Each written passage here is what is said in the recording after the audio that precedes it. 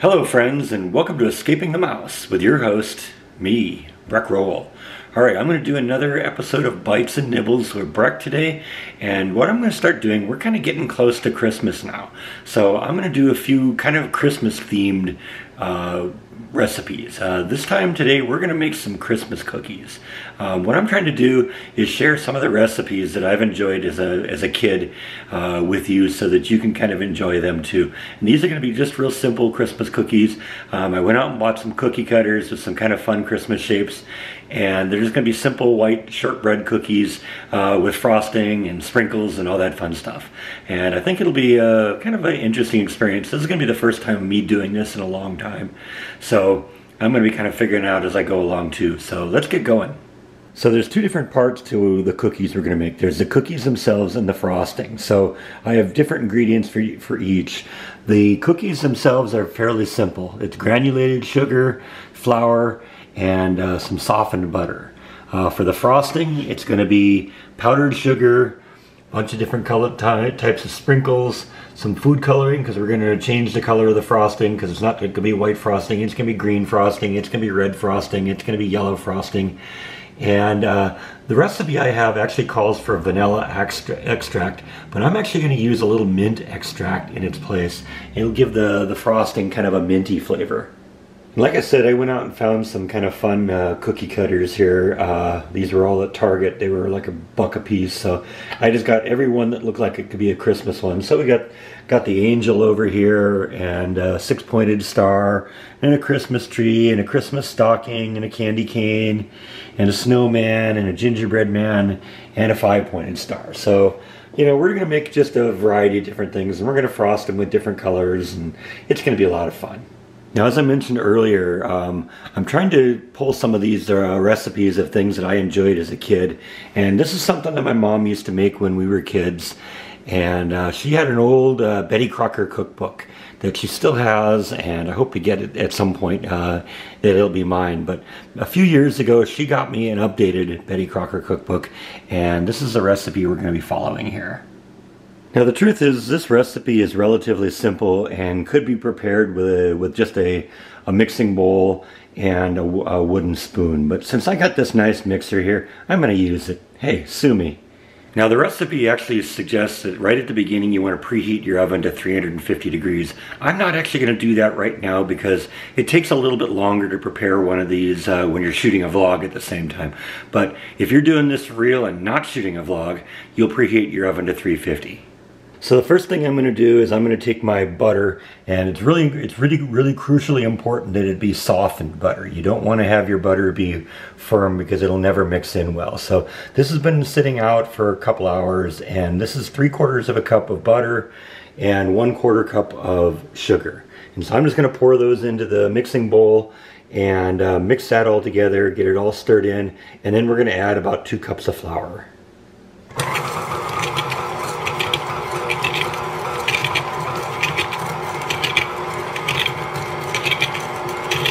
So now that we have the butter and the sugar nice and mixed in, I've got, like I said, 2 cups of flour, and I'm just going to start feeding that in a little bit at a time here.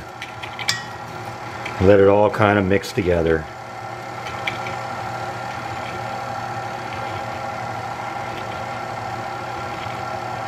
Gonna have to get in there every once in a while and get the butter concoction off the scraper in there, but that happens sometimes. But actually, sometimes just adding the flour eventually just kind of breaks it all up. So, and that's actually what happened this time. I didn't actually have to get in there and do anything. So, that's good. That's kind of what we want to see happen.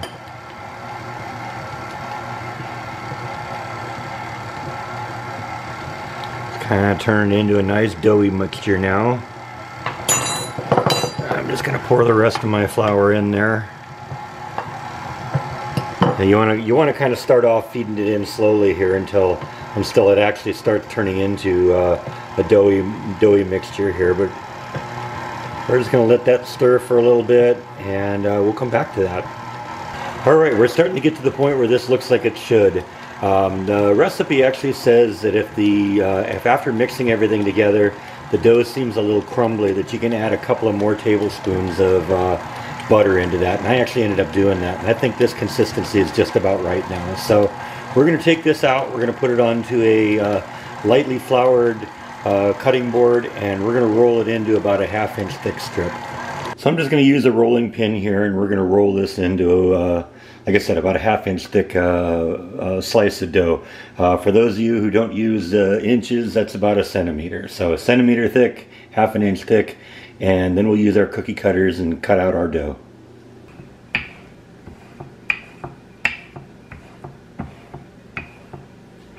All right, I think that's starting to get there. Wash your hands off so you don't get flour all over the camera. That generally isn't a good thing.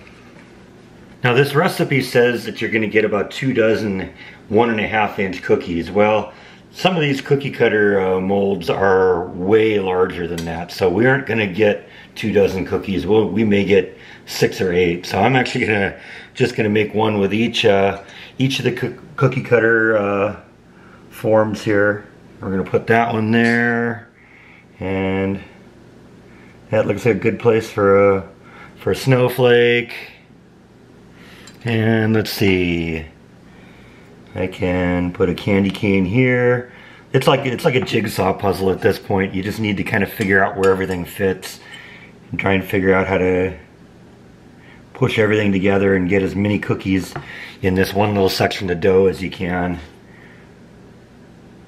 Oops, gotta make sure I put it right side up here. Let's see, what do we got here? How about that? We'll put a little snowman right there. How does that? Yeah, that'll work. And a little angel action right here. And let's see, can we get a stocking right there? And I don't know, we'll have to come back. Well, once we get all the pieces that we want pulled away and put onto the cookie sheet, then we'll be able to roll this up and make some more. So we're going to start with that. So there's our first shape cookies. We're going to take what's left over, roll it together, and we'll make some more. Alright, so at the end of the day, we got about 14 cookies out of that. I'm also going to end up cooking them a little bit less time because the cookies I always were like, I think they were thinner dough, and so I ran these a little bit on the thin side. They aren't really 1/2 inch, they're probably closer to 1/4 inch. So we're going to watch the cooking time a little bit, cook them a little less. They recommend 20 minutes for a 1/2 inch thick cookie, and since this is less, we're going to probably do it maybe 12 or 15 minutes. We'll kind of watch them as they're cooking, and we'll know when they're done. All right, our oven is ready, so let's put them in.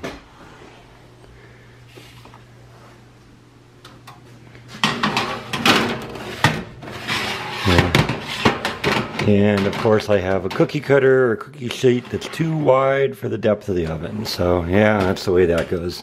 All right, we're gonna give those about, we're gonna start about 10 minutes until we figure out what's going on. All right, I think that's about right. They went about 15 minutes instead of 20 minutes, and they're just starting to turn nice, a little bit brown on the top. So I'm gonna pull it out and we'll do the other batch the same way.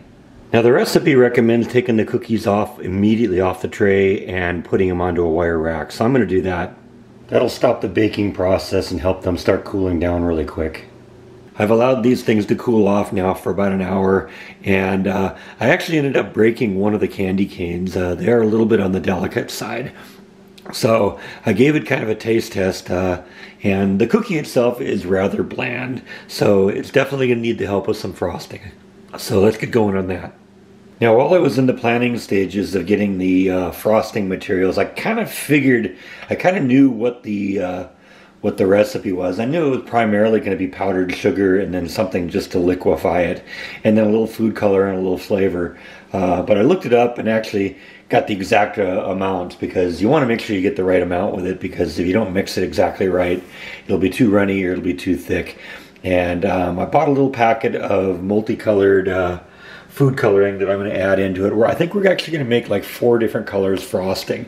So what I'll do is I'll mix up one batch of the frosting, and then we'll separate that into little parts and we'll add color to it. Now, as I mentioned earlier, the recipe actually suggests that you add vanilla extract, but I decided I'm going to Gonna substitute some mint extract. I think that'll have a real nice flavor to it. And it's really simple to do, and so we'll get going on that right now. Now the ingredients for the frosting are actually pretty simple. It's 1 1/4 cups of powdered sugar or confectioner's sugar, 3 tablespoons of milk, and 1 teaspoon of the, in this case, mint extract. And I'm just gonna throw that in here, and we're gonna just kind of mix it up with a fork. You almost wonder how that little amount of liquid is gonna actually do that much for the sugar, but it does. Yeah, that's starting to look about right. I think that's good to go here. Now, like I said, I'm gonna mix this into 3 different sections. I've actually done a little taste test. It tastes good. The consistency is nice. It's just about right. You want it to be a little bit on the thick side, and then it will solidify after you put it on the cookie. Now, like I said, I'm going to break this up into, I think, about 4 different sections because I'm going to make a little bit of red, a little bit of green, a little bit of yellow, and I'm going to leave some of it white. So I'm going to do that. We're going to do them one at a time, and we'll I think I'll do the green first because then we'll do like the Christmas trees and I don't know what else we got here, but we'll figure that out, and we'll kind of do each thing its own color. So what I've done is I've mixed a little bit of the frosting into this little glass here, and I put just literally 1 drop of green food coloring in it, and I think that's about right. Now I've decided what I'm going to do is, these are the 3 cookies, and I'm going to do green. So I just put them back in the cookie tray, and we're just going to put the frosting on here. And I think normally you might use a spoon or something or a knife or something, but I think what I'm going to do, since the frosting is a little bit kind of pourable, what I'm going to do is I'm just going to pour the frosting onto the cookies and then spread it around that way. I think that'll be the easiest way to do it, but if you got your own way of doing it, then go for that. Now, it's probably not the neatest way in the world to do it. What I ended up doing is just taking little spoonfuls of the frosting and just kind of dripping it onto the cookie. And like I said, it was a little sloppy on the side, but what we'll do is we're just going to kind of do all our work and do all our messy work in the cookie tray here. But what I have now is different kind of varieties of sprinkles and stuff like that. Kind of these multicolor things that are kind of fun. Some red and green, basically sugar.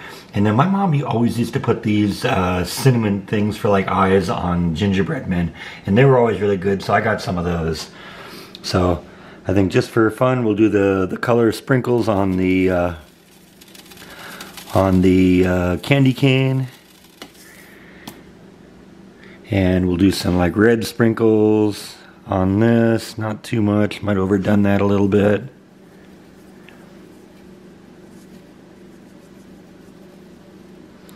And then maybe I think we'll throw in a few of the little cinnamon pieces, and we'll just turn those into Christmas tree ornaments, right? Hey, why not, right? There's no wrong way of doing this. It's just whatever works. So just making it up as I go along here. Oops, that one does not want to go on there. There we go. And this kind of helps the sugar, the granulated sugar, the sprinkles, all that. That kind of helps hold the frosting in place a little bit more too. So that's also kind of sort of what you want.